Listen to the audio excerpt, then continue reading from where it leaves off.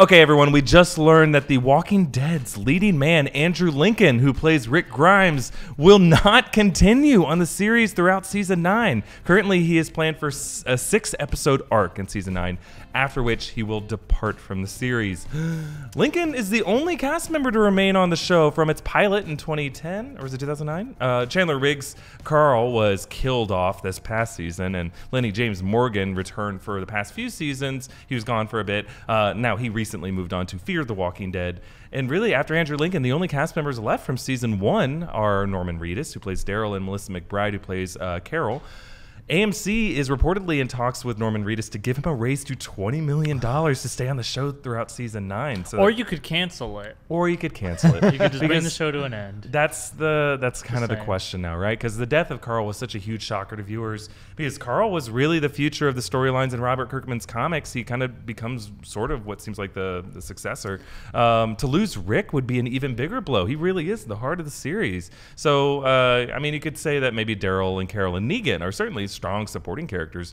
I would say, having watched all these episodes more than once, the way their characters have been used in recent seasons has kind of lost some of the enthusiasm, at least I have had for them in past seasons like 3 and 4. But I don't know. Do you guys think there is a future for the show? What could a future look like if Daryl's now the leading man on the show? Or is it really time to call it quits? Whenever shows have made these kind of tougher calls to try to keep going when the lead actor leaves, they don't last long. They'll probably get another season usually. The Walking Dead is the biggest show cable's ever had, period, forever and ever, amen. But like you can only keep going for so long, and since fan excitement for the show, I don't know specific numbers off the top of my head of what kind of like viewership they still get. 17. Well, that was the peak. Yeah, it actually was 17 million viewers for the Negan Glenn episode. It's dropped. It's now beneath 10 million viewers an episode for many of the episodes in Season 8. But that's still really good. But anyways, good, I wouldn't see the show going much further. But again, I am not the biggest fan of Walking Dead, so I do not know.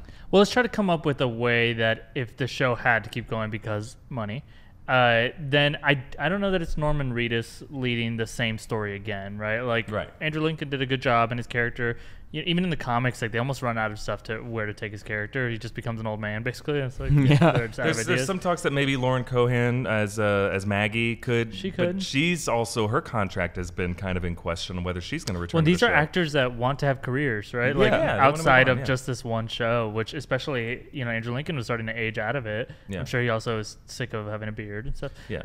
But what is the version of this show that say they were like, okay, we're going to do a hard pivot? Is there another thing? My gut always goes to I know that this is a story that's been told. I always really like military and like the White House version, like what happened to the president, what happened to the vice president. I always love seeing the institutions crumble. Yeah. So I think it'd be interesting to follow an institution. Well, doing what Darabont wanted to do from the guy in the tank from the pilot. Yeah. Was that Sam Witwer, by the way? His voice of Darth Maul and actual Darth Maul in Solo. Yeah, they were going to follow him in Season 2, as we know. For a little bit, at least. And for a little bit.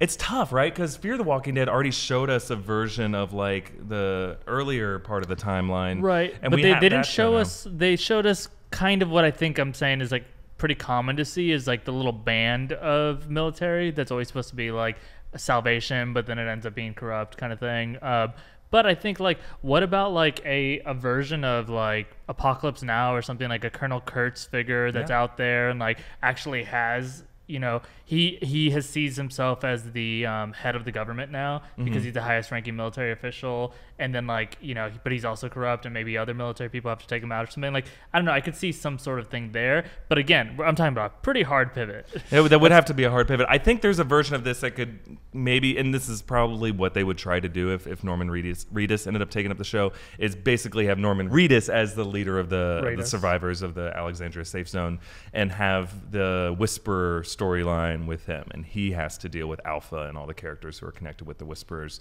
which doesn't sound that exciting because really maybe it's just because the version of Daryl we know is from recent seasons where he's really just been like running around the woods grunting. Well, and also the Whisperer storyline is not.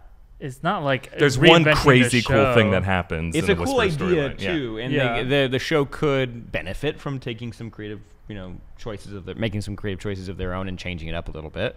But I mean, if you safe bet for me, you go with the fan favorite character, and that's Norman Reedus. I know you are right about his Daryl. current Daryl. His current like situation, the way he's been portrayed, but you could spend some time like growing him, making him actually like develop more. So I think the show needs to be smaller. Like AMC, if you're looking for a way to save money with this, like season 1 just felt so intimate and on a personal level. Like the opening sequence, which pretty much adapted frame for frame from Robert Kirkman's comics, had like this 28 Days Later feeling to it, and it felt like, yeah, this is a very interesting story. And now it just feels like post-apocalyptic politics in a way that sometimes is interesting, but overall just feels like we're jumping around to B plots and episodes with characters that we aren't that excited about. But I think there's a way to make this work instead of maybe doing 8 episodes and 8 episodes, 16 episodes that you got to fill up. Like maybe just have like a 6-episode arc and maybe make that all of season 9, and if it does well, make it 6 great episodes, and then decide which characters you want to bring back for season 10, which could be just another 6 episodes if you decide to go with that way. Yeah, I think the biggest issue the show had is that, and it had to because of logic, it's been on so long, they had to figure out how to deal with walkers, and they did. And so the biggest threat, the titular threat of the show, stopped mattering, right? It was now the walkers on the show are almost the idea of like, yeah, Carl got in a car accident or something, right? It's like this thing that, like, if everything goes according to plan, you shouldn't even be worried about the walkers. And then, oh no, the dam broke and he drowned in walkers. Like, the walkers have just become kind of background set dressing. That like just like, whoa, this rock is slippery. Like that's what it feels like to be attacked by a walker now, instead of that looming threat that almost like Michael Myers represents, that is like always right behind you and you just don't know it. Some of my favorite moments of the show was when they had no grounds, like nowhere to be. They were just camping, and it's like one of the most shocking moments. I mean, this is season 1. Is they're camping out. Rick hasn't gotten back to them, or he just is about to or something, and they're just in the middle of the woods and they're sitting around the campfire, and they just get overtaken by walkers out of nowhere. So the camera pans around, there's a walker grilling a s'more right there. They make eye contact. But like, I remember that moment. That was that feeling like there's always one right. They're talking bad about the walkers. There's one right behind me. But that feeling that the walker was always right behind you, or kind of like it follows kind of thing, right? And that's totally gone. So I don't know how you do it unless you. So maybe if you put Daryl on the road, maybe you get that back. Yeah, going back to basics, not a bad idea. Yeah. Well, guys, let us know what you think, and be kind, because I know there's a lot of like strong opinions about what to do with The Walking Dead, but we have loved this show from the beginning, and like you, we've had some seasons, some episodes that we love, some that we don't. But yeah, as a fan, is there a version of this show? It's easy just to say like, no, we're done with it, and I think all of us feel that way on some level too. But we want to hear your ideas for like what version of The Walking Dead, if it does continue, what version of it do you want to see? Let us know in the comments below. Reminder to subscribe to New Rockstars for all of our updates and deep dives into all the shows and movies that you love. Thanks, guys.